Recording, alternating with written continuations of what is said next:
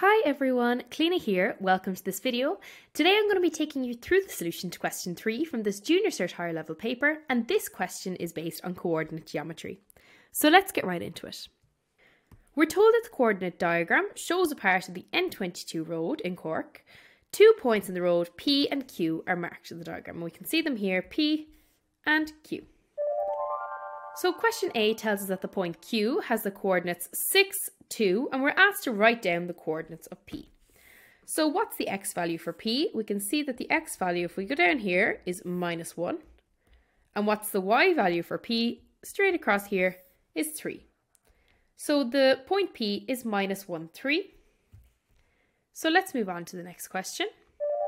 We're told that the equation of PQ is x plus 7y is equal to 20.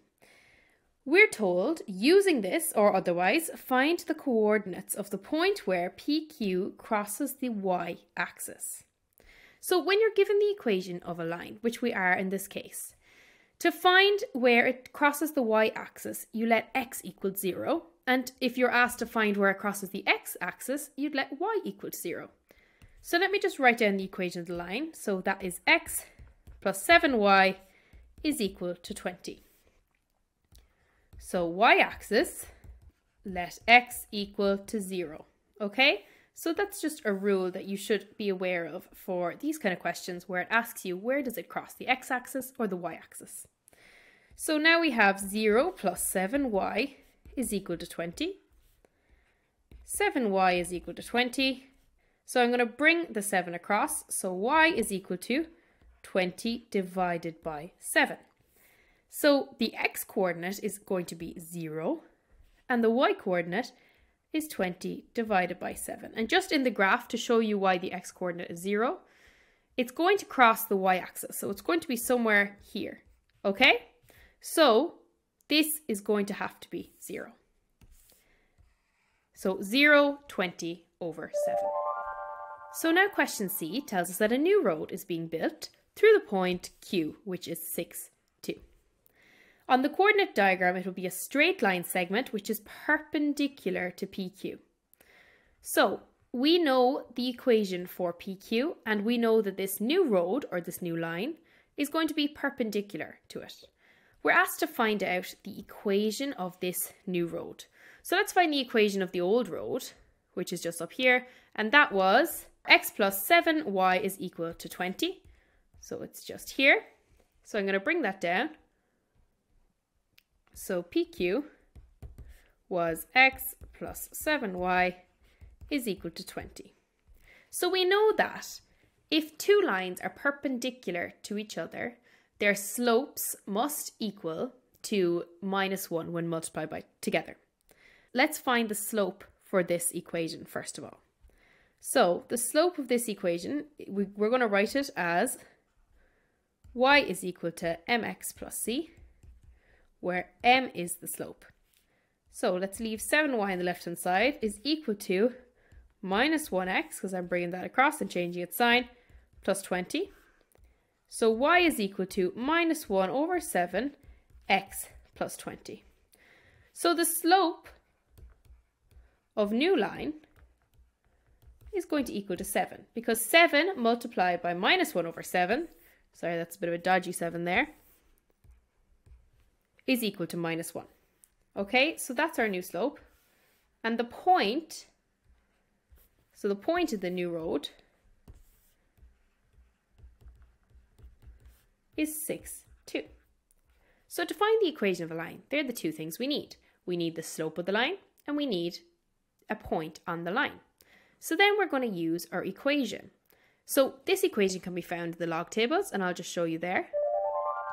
So here on page 18 of the log tables, you can find the equation for, or the formula for the equation of a line. So the equation of PQ is equal to y minus y1 is equal to mx minus x1.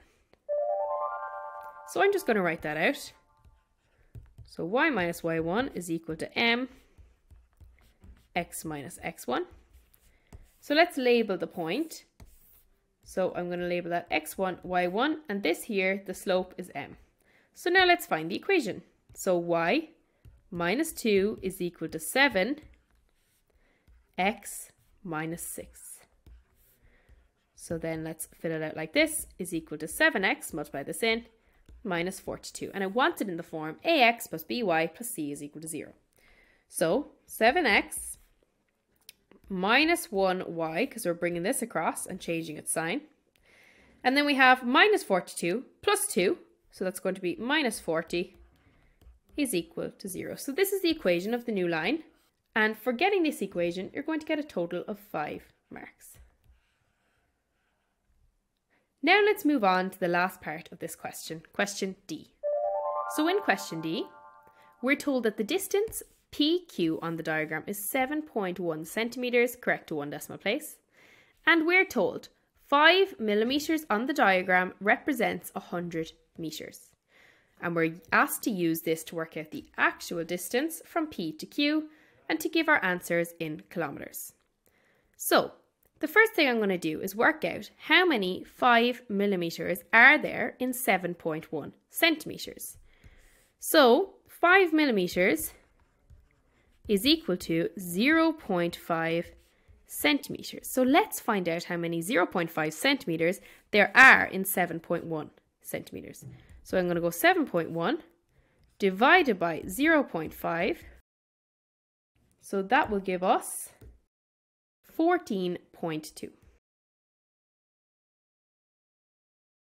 So there's 14.2 0.5 centimeters in PQ.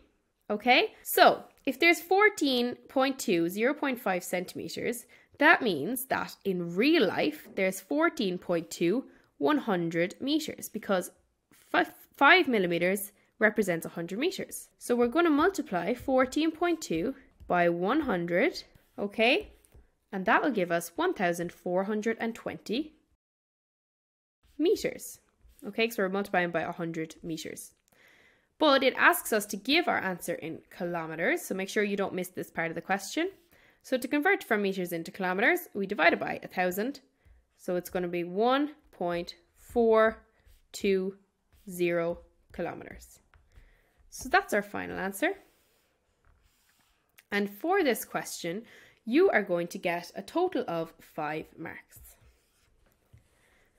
So this is all for this question, guys. I hope that you found this video helpful.